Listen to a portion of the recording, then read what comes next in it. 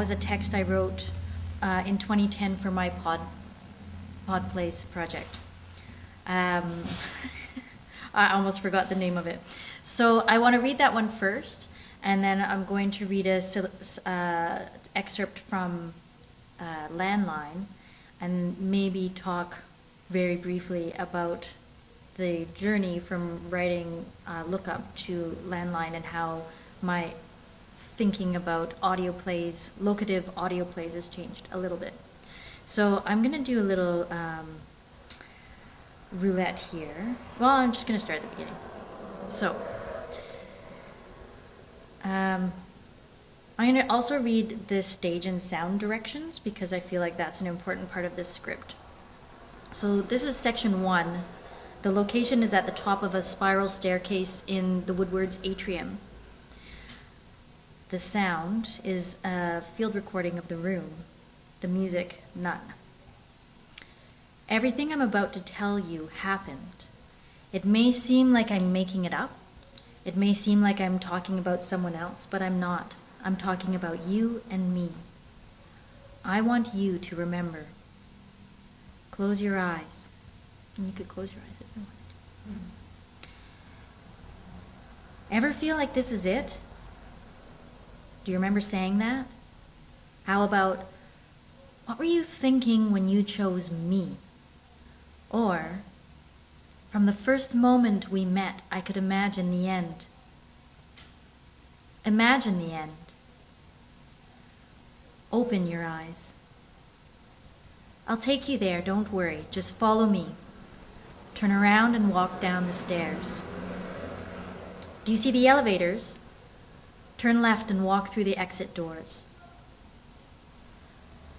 We switch to a field recording of the room that fades out and music fades in. I keep all your letters in a blue folder, your letters from the beginning, and all the postcards you sent me from all the cities all over the world. Walk through the exit doors. You walk through the exit doors. Are you sure you don't want to come with me? It's not that I don't want to, I can't. Section 3. The music you hear becomes tinny and far away. This is the overpass. Stop. Look outside. Dissolve to another overpass in another city. 20 years ago, you had a job in an office tower in Calgary answering phones. I had a job in a tower 5 blocks away. Our towers were connected by overpasses like this one. We met for lunch without going outside, which was nice, especially in the winter. Remember winter? We sat in the windows and watched the traffic moving in both directions. And you said, "Which way do you want to go?" I flipped a coin.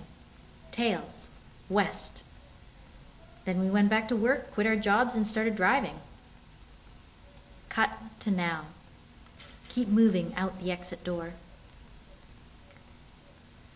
Promise you won't freak out? I'm not sure things are working between us.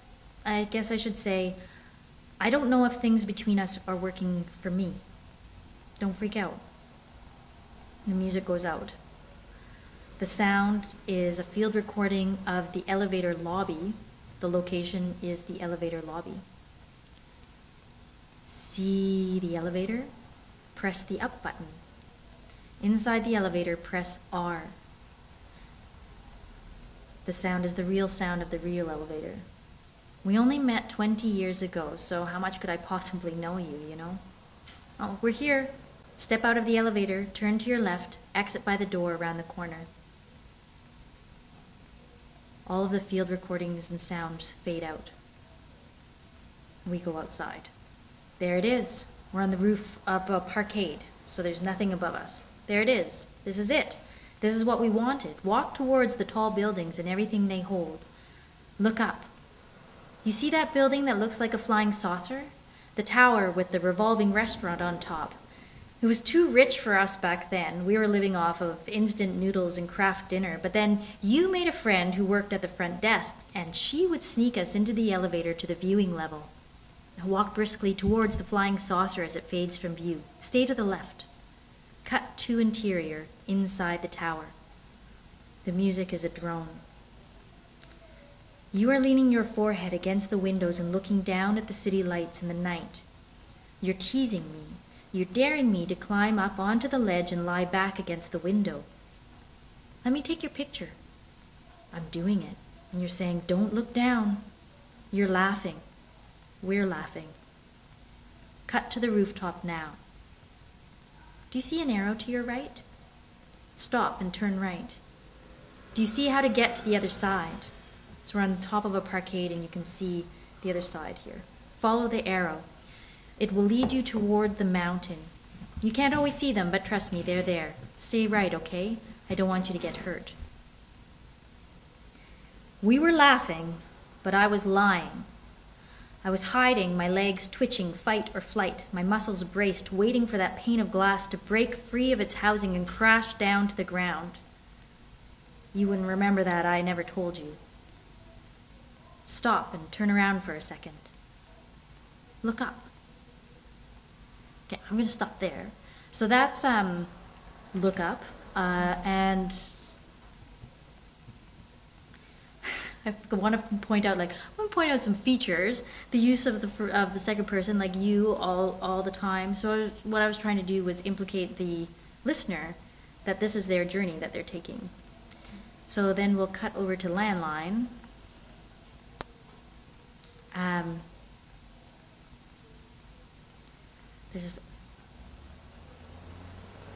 So Landline, I'm just going to come down to, sorry, one moment. All right. In Landline, you are directed to take a walk out in the city and find your way not by geographic landmarks, but by landmarks of energy or memory or emotion. So I'll start with the first scene, when you're supposed to find your first location. For this first scene, you will need to find a location that reminds you of an old friend. The answer may be obvious and you may see a place right away. On the other hand, you may have to ask yourself, what is it about this place that reminds you of someone I know? You have 1 minute, so act quickly. When you're happy with your spot, simply stand by. So we give you 1 minute to find your location. Now stop. Observe the place you've chosen for the first rendezvous. Look behind you. Imagine that the person you miss is standing there. Wave to them as if they are walking up to you. I understand this will be hard at first. You may think you're alone, or you feel a little anxious because nobody is waving back. Imagine them waving back. Or, what if I told you there is a person a mere 1,500 meters away from you, or let's say 150 kilometers away from you, and despite that distance, the two of you are engaged in the same activity. You are together. You are both waving. You can take my word for it, or you can check right now by sending a message to the number you were given. If you trust me, no need to message. But we can wait a moment to see if your scene partner shares your sense of trust. Right now, they are looking at their phone. This act is about here and there. Lights up. Introduce yourself. Message the number you were given at the beginning. Give yourself a name and describe yourself. We give you 50 seconds to do that. You have 30 more seconds. Fill the time with words. Describe the location you're standing in and what it is about your friend that caused you to pick this location. We give you 1.5 minutes to do that. Describe the last time you talked. We give you 1.5 minutes to do that. Lights down. Consider the parallels between your experience here in Vancouver and your partner's experience in Kitchener. We give you time to do that. From time to time, you will be given opportunities like these to reach out to your scene partner. The two of you can message as much or as little as you like. It's up to you to negotiate together. Some people like to talk. Some people like to answer. Some people like to listen, and for some people it depends. Is there anything you'd like to say to your scene partner right now? This is your cue to start moving. You have the courage to explore if you want. And maybe I'll just leave it at that. That's about 15 minutes. So that was a tiny little excerpt of Landline. Adrienne? Yeah. For Lookup and the pod plays, can you kind of give a little bit more of a vision about what the audience was doing at that point? So? Absolutely. So for the pod plays, the audience member would have either provided to them by us iPod, or they would download the audio track to their personal device, and we would give them a map, and we would direct them to go to the starting location. So for that play that you just heard, the starting location, if you're familiar with SFU Woodwards, there's that spiral staircase that looks like an umbilical cord. If you go to the very, very, very, very, very top of that, it just ends with a piece of plexiglass so you don't fall off. So that was the starting point of our play. And the narration of the story is interspersed with directional text that takes them on a journey. So they're listening to me telling them where to walk through space, and then in the time that it takes them to traverse that space, they're getting snippets of the story that relate to the environments that they're in. And for that play particularly, I chose the route, and then I walked through the route and tried to let the spaces talk to me and use that as the leaping off point for the narrative. Does that make sense? Yeah. Okay, they're all nodding. Yeah. But I'm curious about this DareU project. If you can describe it. Sure. Because Kathleen makes it sound impossible to describe. It's not impossible to describe. It was almost impossible to pull off. But DareU is it's similar in a lot of veins. It's also a little bit different. There's essentially it's an augmented reality application, and so what that means is that it's smartphone based, and there are visual triggers, particularly, not necessarily auditory or anything like that, but they're scripted, very finite, kind of demarcated triggers that are recognized by the camera. So it's basically the smartphone application, which I made, has an array or a series of images, which are all the targets, and the audience kind of traverses the space, which is again very kind of crafted and kind of articulated space. And as they hold their phone up to that space, so if it's this microphone, kind of hold it up like this, and that image is kind of analyzed in real time and it's recognized, and then that's a trigger. And so with DareU is actually the second iteration of a larger project called Second Story. And so The Only Animal, Kendra and Eric are kind of the primary instigators behind that, and I've been kind of the main technical collaborator. And so the first edition we did was called Ghostlight, and it was in Blood Alley, which was a fascinating and also problematic space. And this second edition, DareU, was in a parking lot in Granville Island as part of the Fringe. And with both of them, the content is video. Mm-hmm. And so it already there's a little bit of a leaping off in terms of what the traditional augmented reality is. It's often augmented reality kind of works with, how to describe this, kind of 3D models that things that kind of show up in your camera that don't necessarily encompass the entire scene that you're seeing. Mm-hmm. So if, for example, if I was looking at this microphone, the microphone would kind of turn into a face and it would maybe start talking or something to me. Right. With us, what we're doing basically is we're situating video content, basically overwriting the frame of the camera So we're basically triggering and just playing full screen video content, but that video content is shot from the exact vantage point that you start at, so that as you approach it and we know that you're at this angle and this far apart, that's exactly the first frame of the video, and it's shot in this space and it's set in this space. So at that point you're kind of encouraged to follow as the camera pans, and we see actors or actresses over here, and it cuts, or you hear a noise behind you, and you kind of move around. You kind of follow it with you, and so you're immersed in that space. It's kind of like a microscope, though, or like you're looking through the glass. Yeah.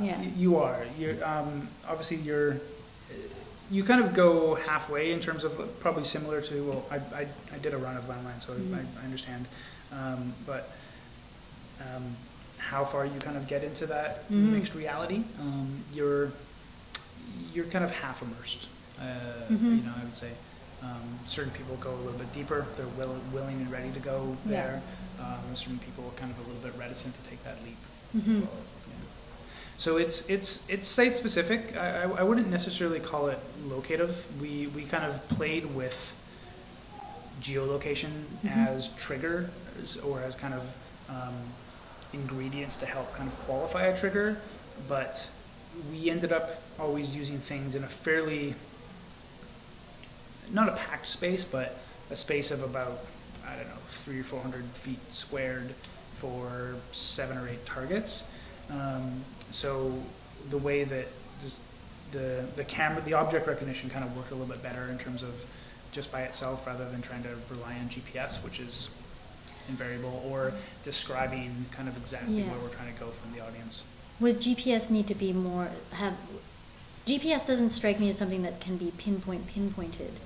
It can, but it varies. So right. With Murray, I've done a lot of locative sound work as well. Yeah. So with the Meme Lab, we've made one of our first kind of forays into this was a project that we did when we were on our residency in the Baltic, and the idea was basically you would just kind of record anything audio and kind of pinpoint that that kind of audio track at a particular location. It would only play back if you came to that location within a certain boundary of that. But GPS depends on the cloud cover, which obviously, as we know, in Vancouver is quite frequent. So that depends on whether you're kind of quasi inside or not. So in that parking lot, we're kind of covered, but it's not. It's only one layer of old wood, and so the signals can kind of get through there. Yeah. It's just there's the interference factor. There's interference. Like just like if you're on Facebook or Instagram and you're trying to check in or kind of tag where your photo is coming from, it'll probably give you a range of places within a block radius right here, because it knows that there's that kind of margin of error. Right. So playing with, like Blast Theory, I'm sure you're familiar with. Obviously, they kind of led the forefront of a lot of this kind of work back in Bristol. They had a lot of like really locative based triggers and stuff like that, and I'm not exactly sure what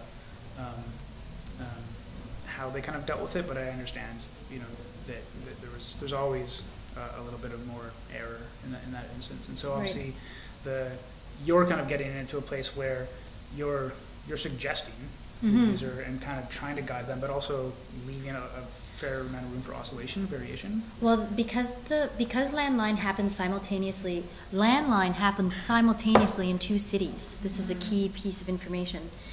So we start audiences in Vancouver at the exact same moment as audiences in Kitchener. So Dustin and I wanted to make a piece that was happening simultaneously, and at first we really did experiment with the notion of overlaying my instructions onto your city or your instructions onto my city, and that was just crazy because it was really actually impossible unless you're in a wide open space. In terms of urban space, it was just it was breaking our brains to try and have the same instructions be mirrored, and so that's what moved us more into trying to find, and we wanted the piece to be able to move from different cities. So if we figured out for Vancouver and Halifax, which was our first iteration, well, there's no way that, there's no telling that we could figure it out for Ottawa and Calgary. Sure. Like, it would take, a whole other round of problem solving. So that's why we moved off of the the geographic landscape into the internal landscape. And Dustin is really influenced by the situationist movement and the idea. I was just going to mention that. Yeah. So the idea of the derive and the idea of the psychogeography of a city and the energy lines and the movement through the city that's purposeless. Yeah. Because what were those mistakes? Because the situationists, one of their famous things for the derive was they would take a map of Chicago and they would try to navigate through London with it. It would, like, intentionally creating mistakes. Yeah. Right? So like you're following a street and the only thing is a fire escape. You just keep going straight. So you go up and then you're on the roof and then you're on a new level of city, right? Yeah. So, and they would document that. So like, what were the, when you were kind of moving away from the geographical to the internal landscapes, what were mistakes that you were scared of? Mistakes we were scared of? That's a good question. Or what broke things, I guess? Well, the user always broke things, which is great. Users, but it's because what became, we knew that we wanted to make space for the people to talk to each other, and then where people were always dissatisfied is they either felt like they didn't have enough time or they felt like they had too much time. Nobody was like, that was perfect. You know what I mean? Like, you either fell into one of the two camps. So the timing of things was distracting for people, or not distracting. That was something that felt dissatisfying to the people. That's a good question. We made this piece so long ago. Like, we made it. We made it in this fall of 2013. I'm looking at Chelsea because she was there and she's nodding. I'm like, how old was my kid? Yeah, he wasn't one yet. Okay, 12 of 2013. In a very bleary time of my life. And I think the other thing that was discordant for us was like how to find the other city in the audio track. So we would place audio field recordings from the other city into, like, so if you see the show in Vancouver, you'll be hearing, the audio will be from Kitchener. Yeah. And Dustin did a really great job recording, especially in Halifax, and he got some real, like, a real sense of spatiality in the recording, and that was disruptive to people. So there's the one that keeps coming to mind is the motorcycle.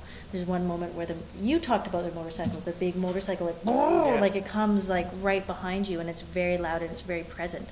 And that was a disruptive moment because you can't tell in that moment if that's happening in real life and you should get the heck out of the way, or if it's in the audio recording. Yeah. I don't know if that answers your question though, because it goes there.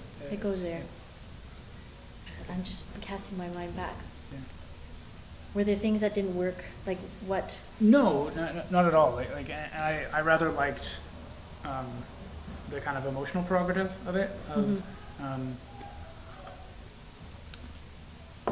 of being forced to kind of have think about the city in a different way, like emotionally rather than rationally. We so often, streets are just conduits to. I don't think I went in straight lines through the whole piece. Like, I think I was in, we were in kind of Yaletown-ish, and so I was like cutting through alleys and lobbies of hotels, and like I was super zigzaggy, which was like great, I think, like, and that was kind of really, like, I felt kind of the theory that you were trying to go for in terms of like the way that you were trying to kind of craft the experience kind of come through it because of the emotional direction, and it gave me permission to navigate the city in a different way. So the thing, now that we are talking, the thing that I remembered, and I have this, I want to kind of say this and then ask it about DareU, because I didn't get to see DareU, but one of the things that was dissatisfying to me and to Dustin, maybe more to me, was that the pod plays that I worked on and the Commons project, which was his audio headset piece, was the question of agent. Motorcycle. Well, that was on the street. That was not pre-recorded. Was the question of like the audience's agency. Yeah. So in theater, at that time, and still every so often, I'm kind of obsessed with like, what is happening right now? Like, what is happening right now? What's the problem? What's the potential for everything to fall apart? And how much control can you put into the audience? With the pod plays, like, everything like was, well, Kathleen will know this, like everything was timed to the second. Like you have it from this water hydrant to that water hydrant is 1 minute.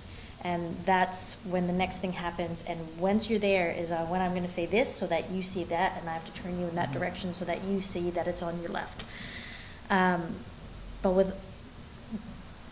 So the story is happening because I'm telling you a story, but it doesn't feel like the audience has agency in it. If they're truly the character of the play, if they're truly the protagonist or they're inside of the piece, then they have to be making some choices. But there was no room for them to make choices in the pod plays.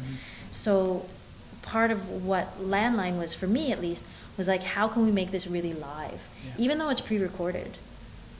Even though it's, I've recorded the next 3 versions of Landline. They're all in the can, like they're done. We just go in and take some field recordings and pop it back in, and to make it sound so easy, it's not quite so easy. I look at Chelsea again because we're installing the show. But, so that's where we started to get this idea of like, well, could we open that channel of dialogue? At first, we started thinking about, like, you over there would be telling me where to go in Vancouver, and I would be telling you where to go in Kitchener. And I can't quite remember why we discarded that idea. Well,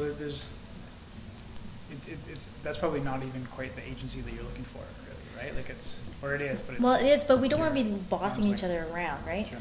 We just want you to actually get in touch with some of your impulses. And not have my voice bossing you around in quite so much detail as I had to boss you around in pod plays. So with DareU, because again, like they're moving the screen to follow the trigger points. It's the impulse as well, right? So that's something that we thought about a lot. And with DareU more than Ghostlight, the first version. So DareU was part of the Fringe, and so there was a ticketing system, and there was a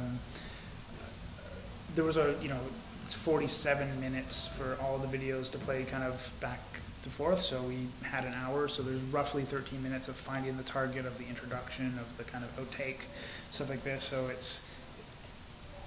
we had 20 devices that we're providing, same. So like you're taking them back, you're charging them, you're wiping the screens, stuff like that, kind of putting them back into the pool. So it was we didn't give that as much, but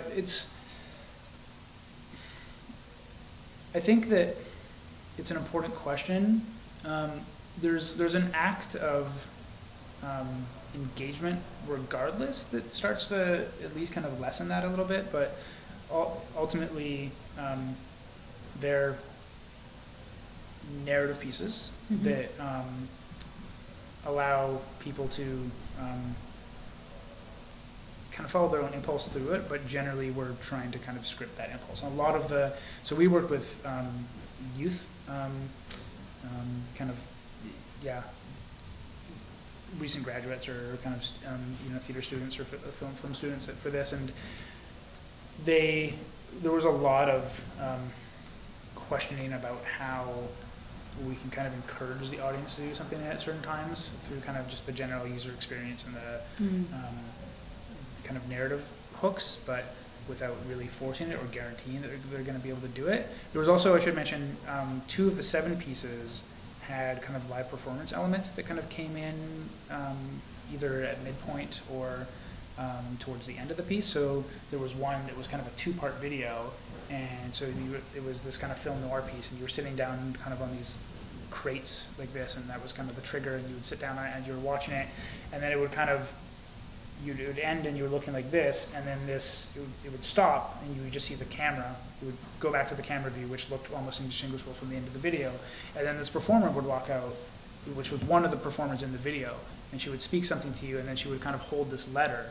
in front of you, and that was the next target, and you'd hold your camera up, and then the first frame would be that letter, and then you kind of went like this. And so she'd have a bit of a conversation with you as well. So, and there was another one as well, so that we had to kind of have those cues, and it was like on a bit of a cycle. So we, yeah, because of that, I think that we weren't really able to kind of give it as free reign as possible.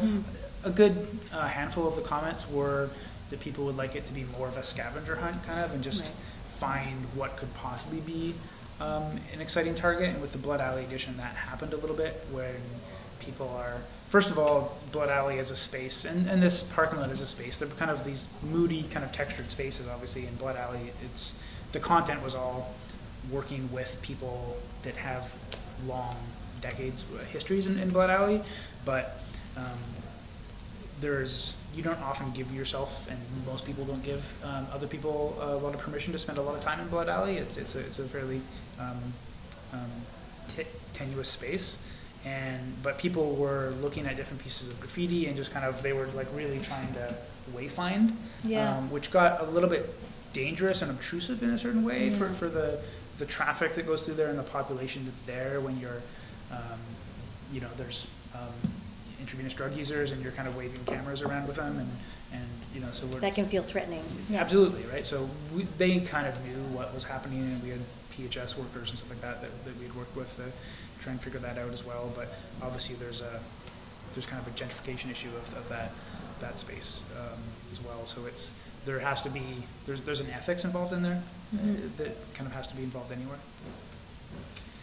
That's interesting to bring up the ethics of it, because one of the conversations, Dustin and I don't have it a lot, because I think Landline is pretty set, but it is part of why you guys have devices that you provide for people. We're mostly, especially within Canada, we run the show off of people's personal devices. We alert them that texting rates apply, but we have spare phones for people who don't have phones. Which is important to me, and became more important to me after I read Critical Play. I'm sure you've read that.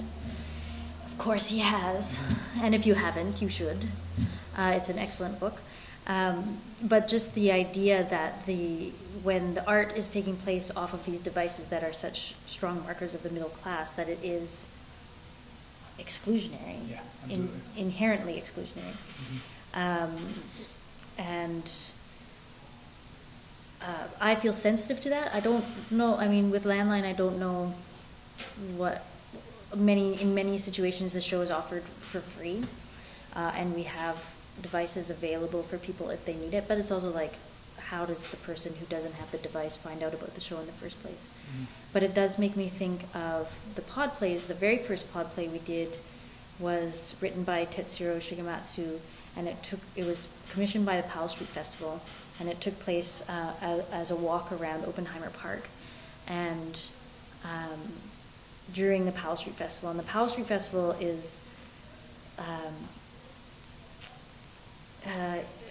they're very sensitive to the fact that they come in for one weekend at the beginning of August for this big party in the downtown east side, and that there's a whole other community that uses the park in different ways throughout the rest of the year. So we decided, pod plays was going to be free. We had our iPods that we were going to give to you in exchange for something, and it was going to be whatever was of value to you. So we held, people's wallets, credit cards, but we also had somebody's empty wallet. We had an empty bag, because we just decided we couldn't say no. You can't say no.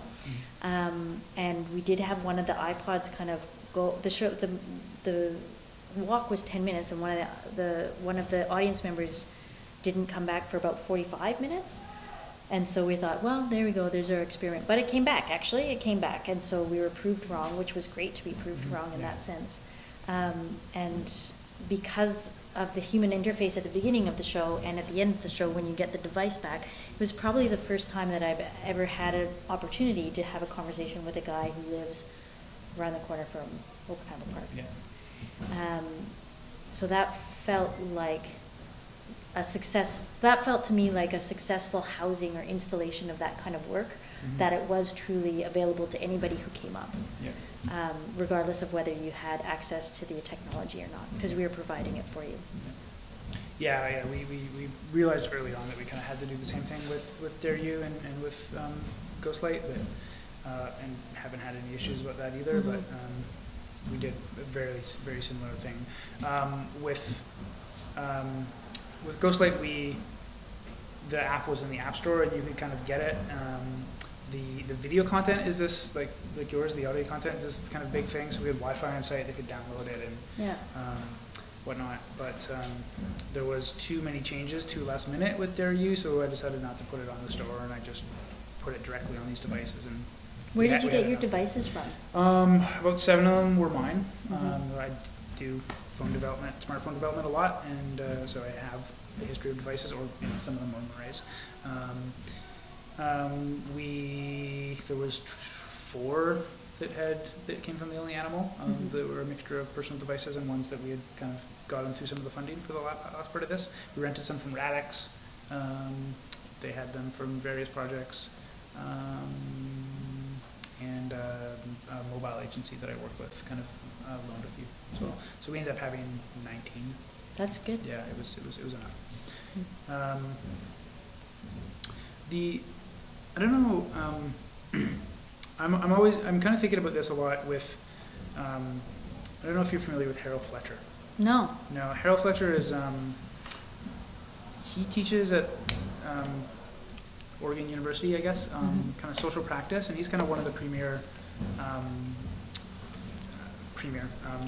social practice artists, kind of like relational aesthetic, kind of coming from more kind of contemporary art.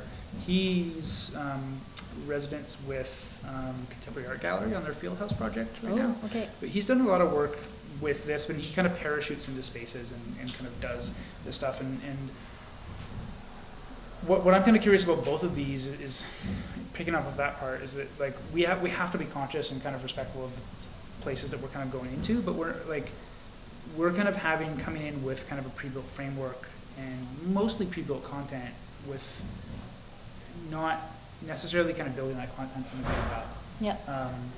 That I've heard him speak a couple times, and he mentions like these kind of abject failures that he kind of has when he doesn't necessarily start from zero with the kind of community. So when he gets invited to come and do projects, so he's doing a project in Vancouver with the community, whatever that is.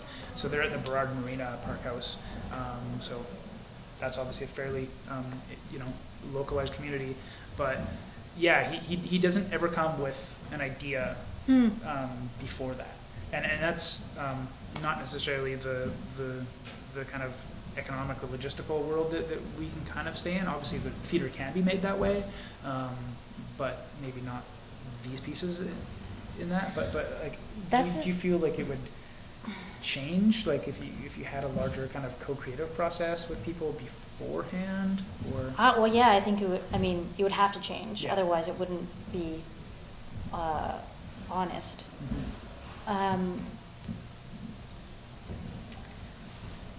It's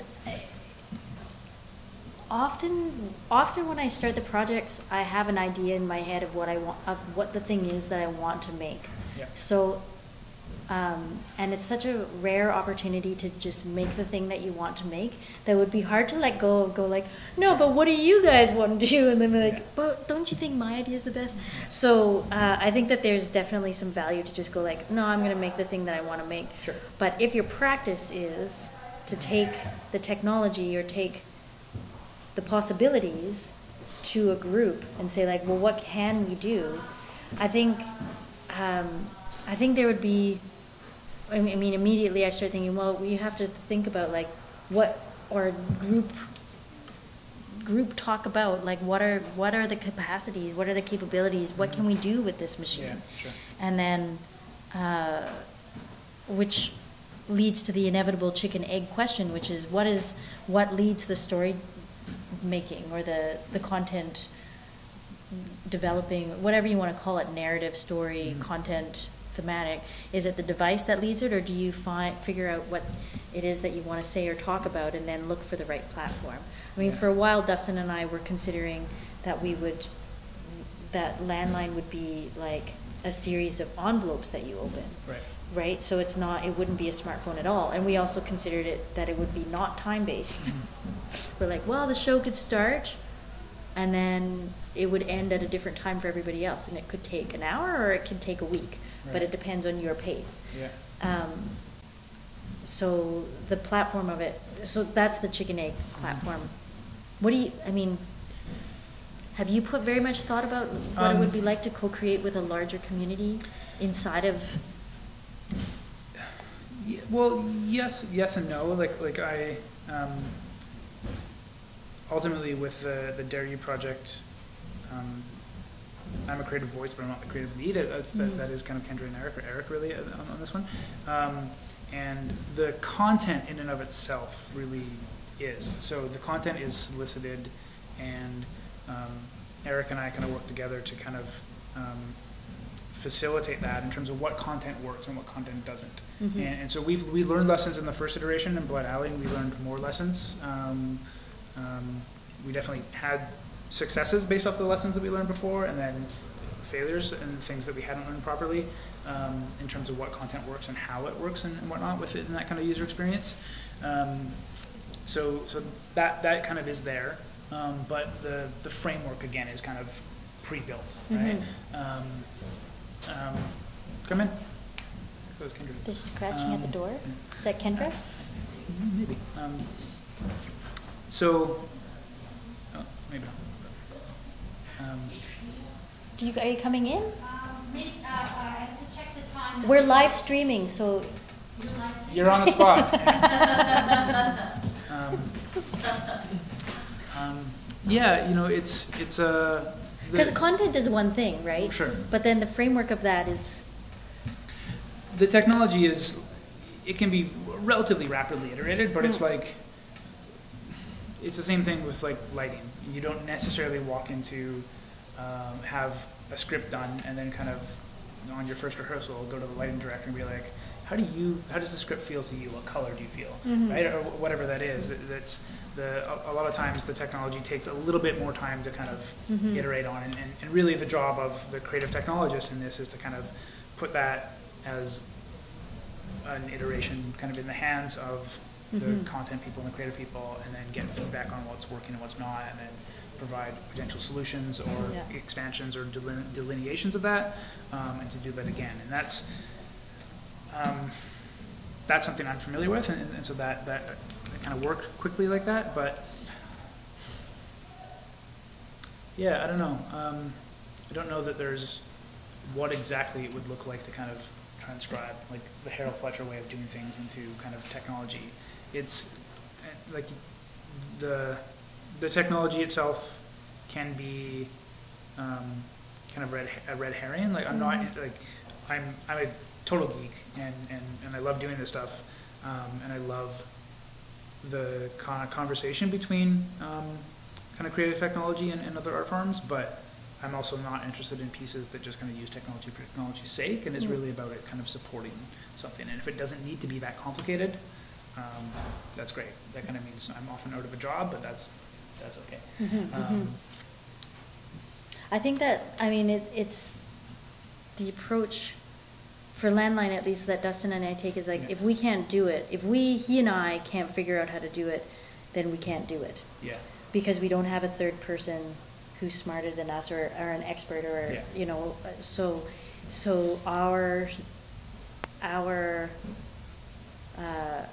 so our repertoire is our repertoire.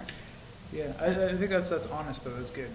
If you're not kind of stepping out of your bounds, it's because it's a lot of the problems that we deal with is that people get hung up on the technology via the content and the user experience. And we have, since we're providing 20 phones, some are Android, some are iOS, some people are more familiar with either pattern, some people come with a BlackBerry and don't know how to operate either.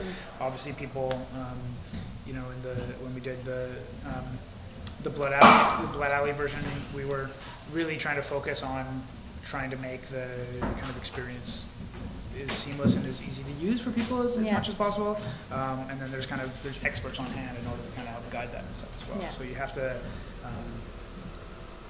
try to make the kind of interface with the technology as kind of seamless as possible. Yeah, and we thought about like, how many things are you holding? How many things are we asking you to hold in your hands? Yeah. So we put it on. We talked for a while, like, should we get smartphones and play the sound off of the smartphone? But I think ultimately we decided, let's just put it on the iPod. The iPod goes in your pocket. You never have to touch it again. Yeah. Don't touch it. And then whenever there's problems with the audio track, it's because somebody touches the iPod. Yeah. Or they decide they're like, I don't like these headphones, I'm going to use my own headphones, and then it restarts the track and they're 10 minutes off. Yeah. So there's no way of getting people to comply.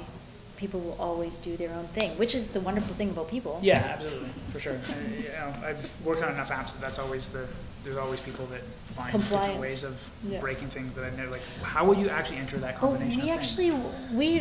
The struggle that we have, Dustin and I, is like, we kind of want people to not follow all of our instructions. Sure. Like, we want people to find the game inside of it, or to take it over, make it their own. Yep. And so the subtle ways that we can find to say, like, we say things like, how far you go is up to you, and all that kind of stuff. So like, this is your experience. Yeah. And some people do that and come back to us and say, as if it's a criticism, I was having such a great conversation with my friend that I barely was listening to the audio track. I'm like, that's great. Mm-hmm. That's actually better than what Sure. we had planned. Is you don't actually need to listen to the audio track all the time. It's there if you need it. Yeah. So that's all I have to say about that. Yeah, I wonder if there could be a way to. There could, but to understand, to listen to how much that conversation is going, so to like look at the frequency of text messages and maybe just start to kind of like the audio. If you could kind of fade away. Like, I'm just going to step over here. We wanted them to be on like so we could track them GPS, and then we could watch. That there would be a whole installation aspect of it with Dustin or I as the operator, watching them and being able to send. At one point we were talking about like sending them instructions, or like mission control. Exactly, mission control, and then you could come and watch us doing these people. Helping these people, but you would be watching the people in Kitchener, and the people in Kitchener. Oh, but people would watch you operating as well. Yeah, I like that. That the operator transparency and visibility on that. Exactly. Mm-hmm. But we didn't do that.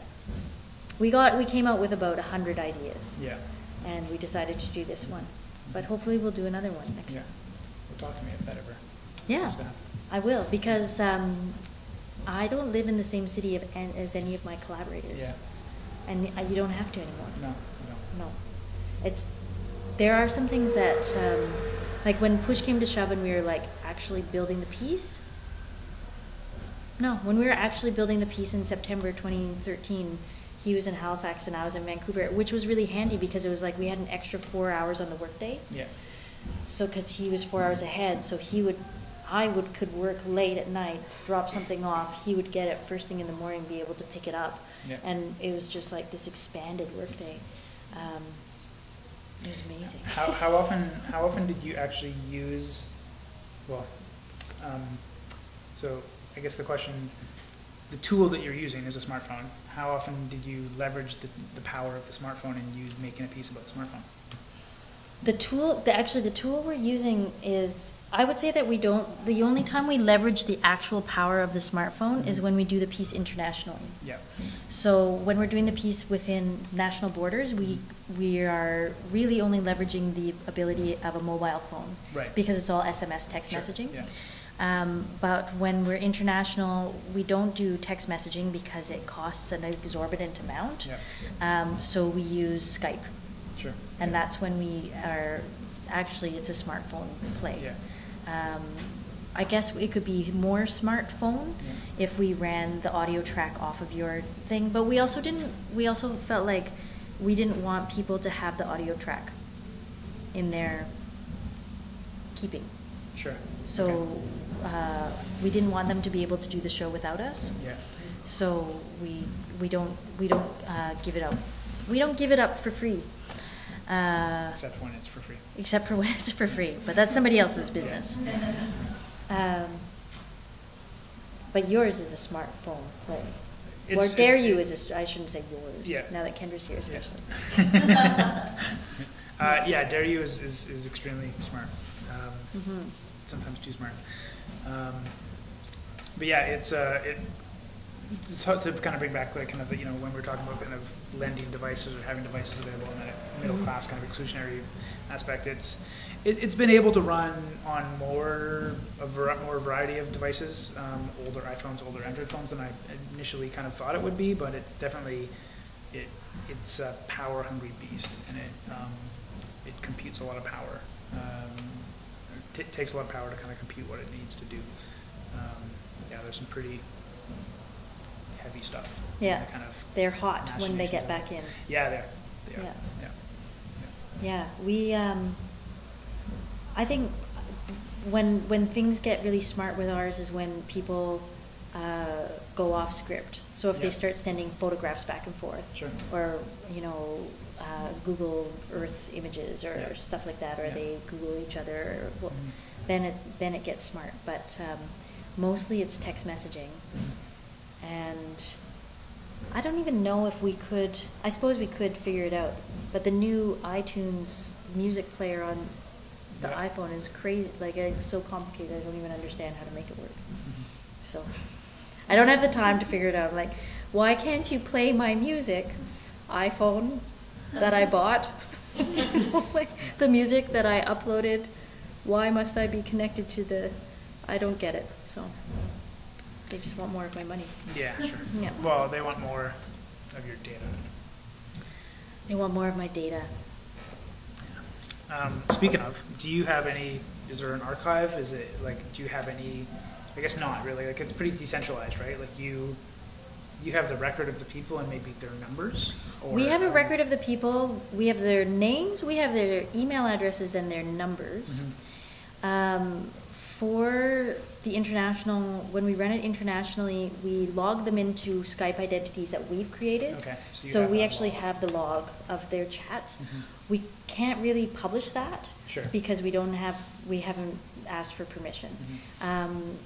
There are screen grabs of conversations that when we did it, that audience members had in 2013 that we got permission from them to be able to publish them as promotional material. But we have everybody's conversations. I don't really go back and read them. Partly because your darkest days and you're sitting there.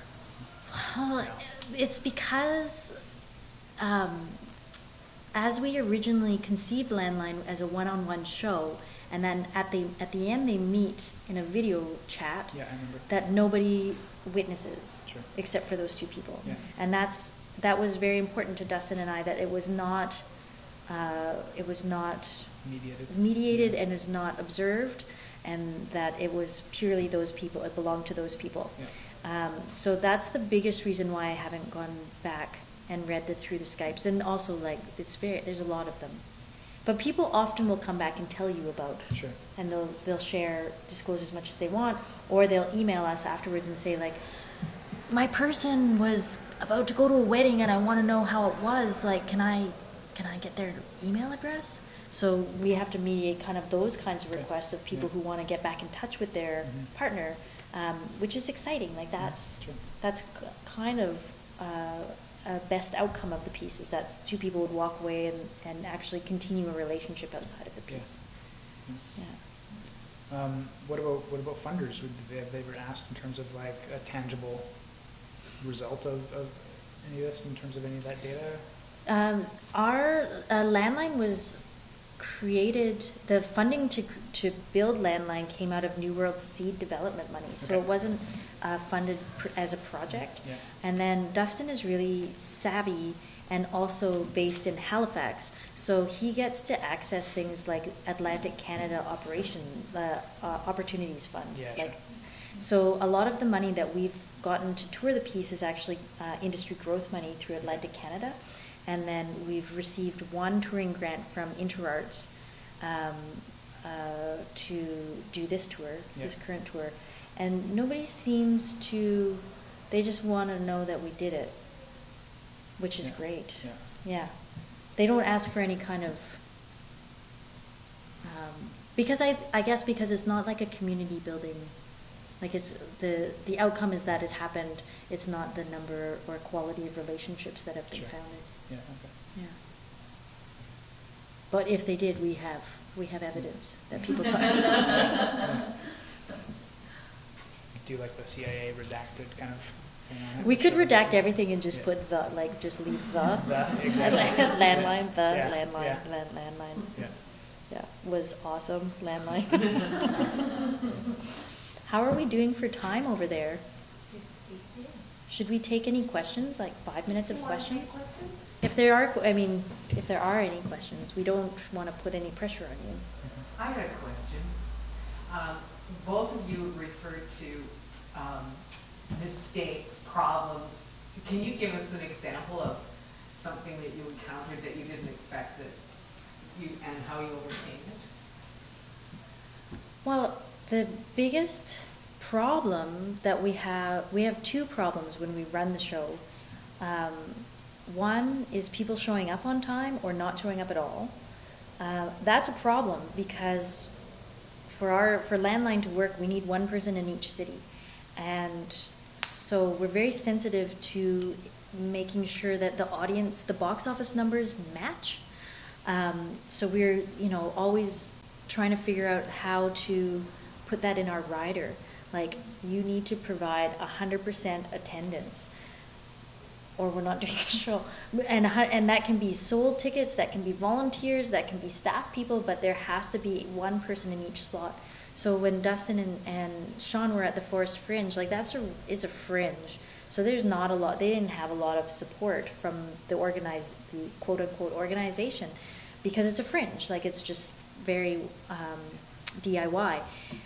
So they were out in the bar like saying, do you want to do a show? Do you want to do a show? And at the same time, I was in Iceland and the presenter had, given a lot of comps away. But when people get a comp, they don't always feel obliged to attend that performance. So we would be standing, we just have these empty. So we've built into our pre-show routine. We've built into our rider that that we have to keep an eye on attendance and we have to have volunteers on hand. That's the biggest thing because of the pain and heartache and deep anxiety. Like, I cannot sleep because there's 10 people in this city and 0 people in that city, and what are we going to do? So that's one thing. And then the other problem we have is the ghost in the machine. Like, you send standing by to your person, they don't get the message. Send it again. They still didn't get the message. Send it again. They still didn't get the message. Okay, we'll swap it out a new phone. They'll send it back. He didn't get the message. And who knows? And then 10 minutes later, they're like, oh, I got 5 standbys. That is something that we just cannot, I don't know, it's the cloud cover or the timber or the satellite or some lag that we can't control that. And that is also deeply anxiety producing. Yeah, sure. Yeah. How about you? I think I would say kind of the main thing is, we design it to be an immersive experience, and that's really the way it is that I hide the status bar so you don't see your notifications if you're using your own phone, or we're providing our own phones that are in airplane mode, so you're not even trying to connect to, Siri or Google or anything like this. But with any of this, I often get the phones kind of back at the end of the run, and it's not the app that's open, it's something totally else, and I don't know how they got there, if it's the stocks application, why are you checking stocks after this video? I don't know, maybe whatever that is, but I think it's just either that's partly just human error and fingers, and we're holding stuff in landscape, and it may be the soft keyboard or whatever that is, or it may be if they're on their own device, if they do get a notification, somebody calls them in the middle of it. What's happening? There's another conversation. How do they, as that audience, obviously you have to kind of give that's in their core about what they do about that. When you're kind of encouraging them to make kind of emotional, kind of agency-driven decisions around how they're navigating content. They may come across a place that they have a memory of. They may run into a friend on the street. They may be really hungry or have to go to the bathroom really bad and kind of sneak in somewhere, or whatever else that is, right? So there's going to be kind of, whether those are technological or kind of logistic or kind of emotional or psychogeographic little eruptions Human. that kind of happen. Yeah. I think that's, and that's what we're doing, is to kind of explore the humanity of it. So it's, you just have to embrace that. Yeah, it makes me think about, I did a run of one of the pod plays with a presenter. Yep. And it was a version, it was in process. And so, you know, I felt nervous because it was a presenter and she was doing it, and I didn't want to do it because I've done it so many times. So I was just following her. And I was kind of keeping track on the audio guide, and she was like slow. She was so slow. I said to her, like, did you not notice that you were getting, like, falling behind on the cues? And she's like, yeah, but I was just trying to be, like, the worst audience member. I'm like, why would you try and be the worst audience? Like, just be yourself. Like, there's the audience is going to hear, like, you should be here now, and notice that they're not there, and they're going to... Like, I had no words in that moment, but I just thought, like, right, of course, is because I was watching her do the thing. So it's the guy... Heisenberg principle. What's that? Yeah, exactly. Yeah. So the guy looking at a stock is like, that's the other thing I find with the smartphones, and I think it was part of why Dustin and I moved away from having everything on one device, is like, it's too easy to get distracted. Yeah. It's too easy to go somewhere else and do something else. And Dustin actually doesn't even have a phone, a mobile phone. I can't text message him ever, which would be handy at times, but he doesn't have one. Yeah. It's not part of his personal kind of cyborg identity. Fair enough. Yeah. Yeah, there's a thinker, a writer, kind of more within kind of user experience and mobile, that talks about designing for one eye and one finger. One eye, One eye and one finger. One eye. And that's kind of all you can ever guarantee that a user is going to give your application. Right. And for maybe 30 seconds normally, right? That's Yeah. the thing, is that, like, the spikes of attention within these, they change over time. If you look at, like, you know, the New York Times will look at metrics of, like, when people read and spend long times on their page, which is either like at like 7 a.m. or 7 p.m. Right. Right. So it's the morning commute or when you get home at night. Yeah. And things like that. So, but we're in and out of this stuff all the time. If you look at the recent apps on your phone right now, it's everything, right? Mm-hmm. So it's, we're kind of stepping into an ecosystem that we're kind of like swimming uphill, upstream, in terms of kind of... Swimming uphill is even harder. There we go. Let's stick with that, swimming uphill. Yeah, in terms of kind of the expectations that we're setting on users sometimes. So. Yeah. Yeah, because, well, and that makes me think of my dear friend Kathleen Flaherty and my other dear friend Heather Brown. When I first started working in radio, who said they're not listening. They're not sitting in a chair listening to the radio. They're doing something else. They're washing the dishes, they're cleaning up after supper. So whatever you're giving to them is half an ear. Yeah. Or a quarter of an ear, depending on how many people are in the room. Yeah. Any other questions? Any other questions? Yeah. I'm not sure you raised this yet. Was one of your concern, or one of the things you want to achieve with your project, to be accessible? You were saying to be accessible for the community. But I noticed with DareU, you said you have an actor planted inside the experience, so you haven't have the actor there, just the visual cue. Right? So without that, the experience wouldn't be complete. I know with some play, you're able to download it and do it at your own time. Right? So has that been a concern to you, or have you ever thought about trying to make your project accessible and for audience members to experience it whenever they want?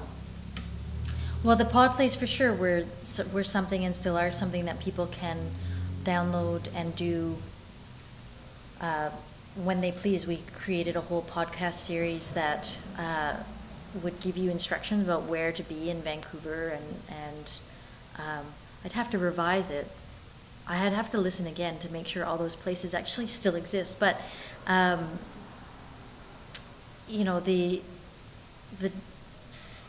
strange thing is like is how you pay people for that, or how you get paid to do something like that. And ultimately, I think like the solution is for it to all to be free, except for the fact that, you know, I worked on it, the actors worked on it, and how do we fund it? That's where I get tripped up, because I would love to be able to offer everything for free, but people need to be acknowledged for the work that they put in. So that's the kind of conundrum of the user wants, the user expects things to be free. I think a lot of the content on smartphones, the people expect it to be free and easily accessed. But the reality is that there's a lot of work that goes into them, so how do you sort that out? With Landline, we don't want, because of this, the adaptation or the idea that the audience is an agent, and that we are really playing with this idea of liveness. What is the live aspect of it? It is a performance. So you have to show up at a certain time and be there and do the thing. And that's an intentional choice to make it a performance and an event, rather than something that you can do. Because somebody said to me, oh, the pod plays are great. I listened to them last night in my living room. You almost don't even have to be outside. And I was like, oh, well, if that's your experience, then I failed. Yeah. If you feel like you can listen to them just fine from inside your bathtub, then I didn't do my job, because there's something that's missing, and you don't feel that that's missing then. Have you listened to Everyday Moments, Fuel Theatre's Everyday Moments? No. It's a series of pod plays. You can find them on the Guardian Culture podcast. Yeah. And they are short plays written for specific times of day in very specific places. But they're like places you can find anywhere. So like the middle of a bridge in the middle of the night with a group of friends. Okay. Or a grocery store at 5 p.m. Those are fun. Yeah. Yeah. I like that, to kind of anonymize the space, but to kind of... But specify it. Yeah. With Second Story, we definitely, for the Ghostlight, the Blood Alley version, we thought about that a lot. Obviously, we only had a 2-day run of it initially, so obviously having devices available and kind of being on site and having Wi-Fi to download the content and making that as accessible and viewable as possible. The app, both for iOS and Android, was also on the App Store. And people could kind of download it at any point. We even found, though, the target images that I shot several iterations, like months to weeks to days before, and we're kind of continually refining in Blood Alley, moved by the time we actually ran the show. So like the stop sign, which was one, was ripped off. There was graffiti that was graffitied over top of things. There was another thing that had this other thing behind a fence that was kind of put in place of it, and so it's just such a transient, dynamic space, which is kind of part of the magic of it, obviously. So I ended up kind of, even if people had already downloaded the App Store version by the second day, I was like, just give me your phone and I'm going to put the new version on it, because I haven't had a chance for Apple takes 7 days at least to kind of vet new apps, and Google takes sometimes a day. So the videos themselves, the content themselves, was also kind of online as well, so that you could look at it at any other time as well. With DareU, similar concerns. That hasn't changed necessarily, but there was kind of too many moving parts at the end that we decided just to kind of host it, and that will go online eventually, and people will be able to look at it. But yeah, it's lit in a certain way. With DareU, nothing, none of the targets will be there anymore. Blood Alley, we were working with the actual environment, the actual wall, the actual texture of the cobblestone. So you could conceivably go back there now. Well, not right now because of the light value. Obviously, you'd have to be there during the daylight. But you could conceivably go back and re-trigger things. But with DareU, you wouldn't be able to. You could still eventually kind of watch the videos even in that spot as well, but the mood, the lighting, that kind of stuff will change as well.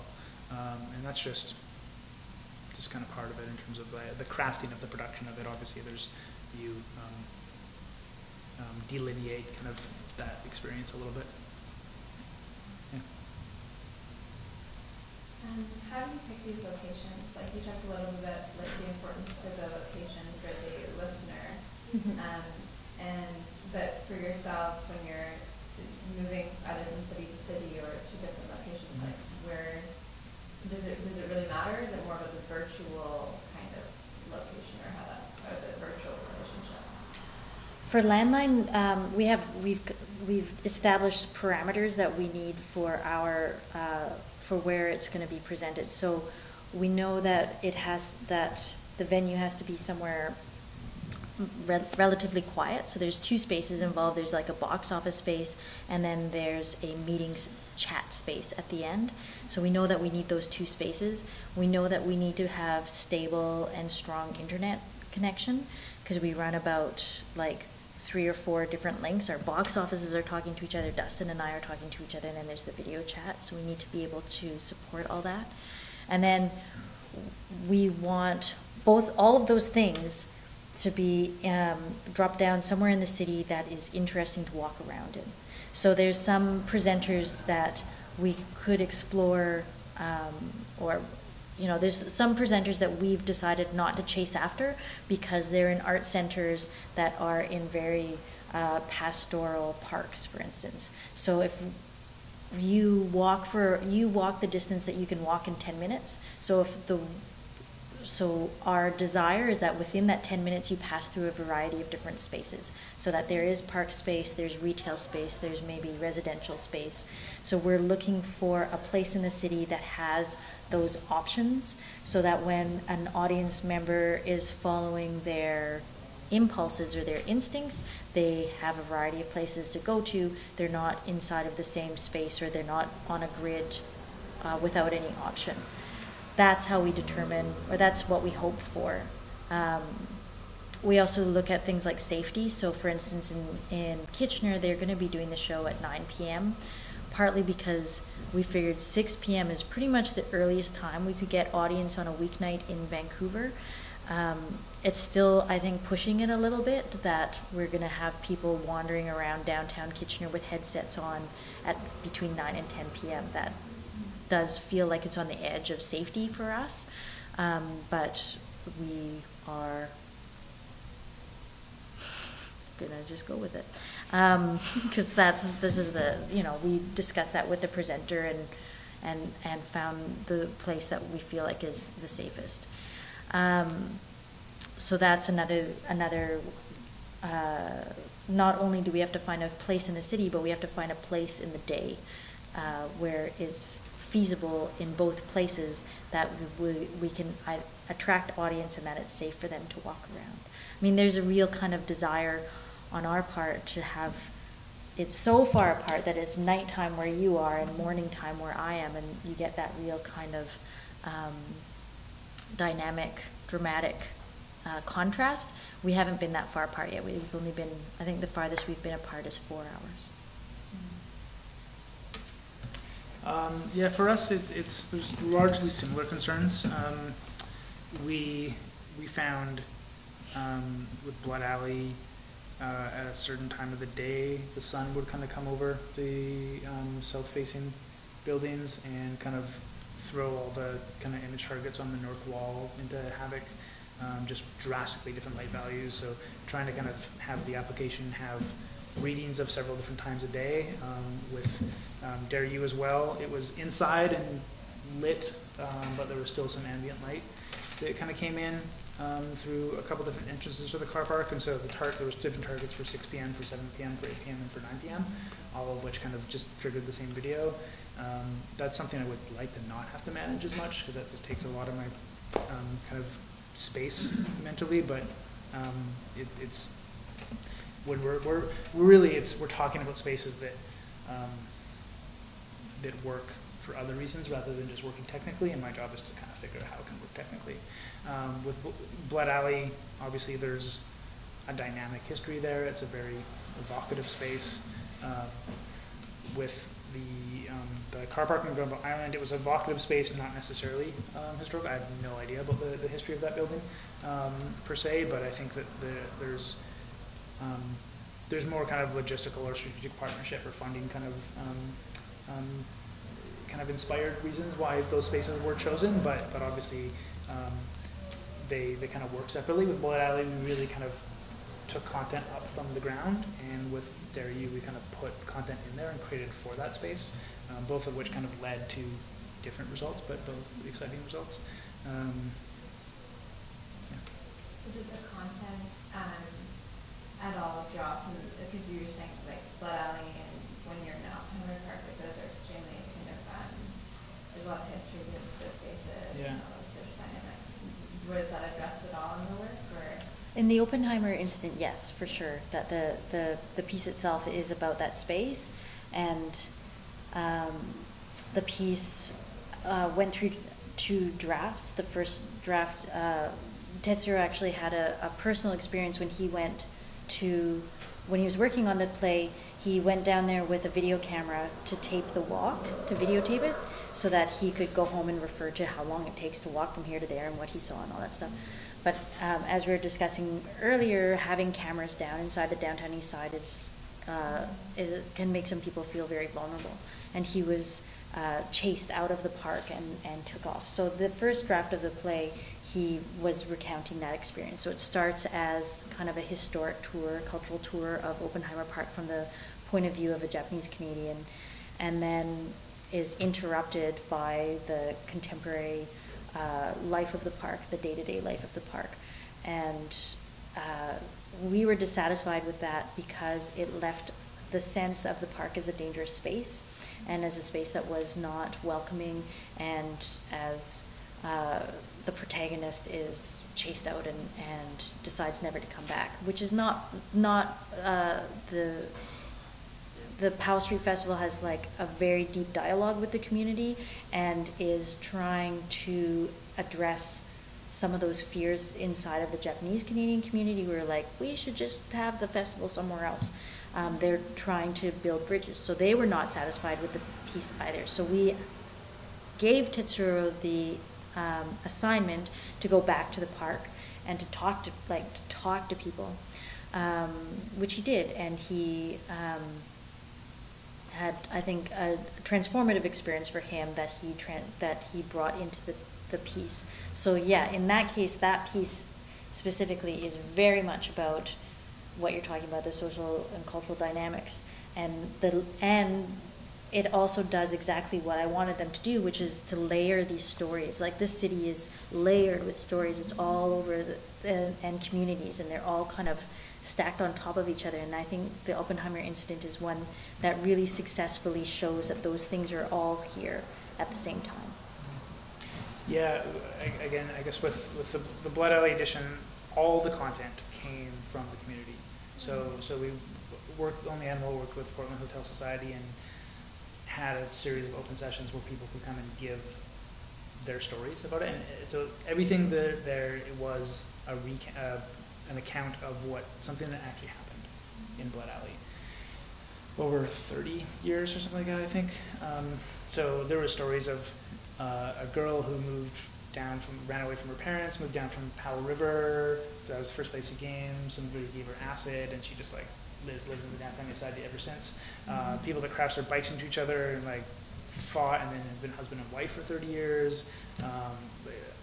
Some like heartbreaking and like heartwarming stories from that. And so there was 60 stories or something like that were volunteered, and kind of out of that those were filtered and they were kind of reenacted and directed and stuff like that. So that content was all like very specific, and it happened there. So I think it's fairly true to the space and ethical and whatnot.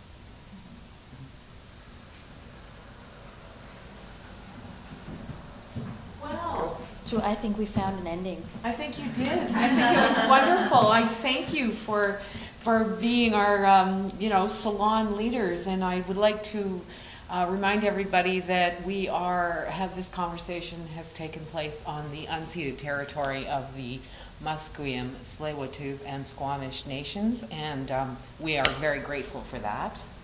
And we're also very grateful to the Playwrights Guild of Canada and the Canada Council for helping us get you guys together. Mm-hmm. I think it's fantastic. Thank you. That was really fun. Yeah. Yeah. And high five.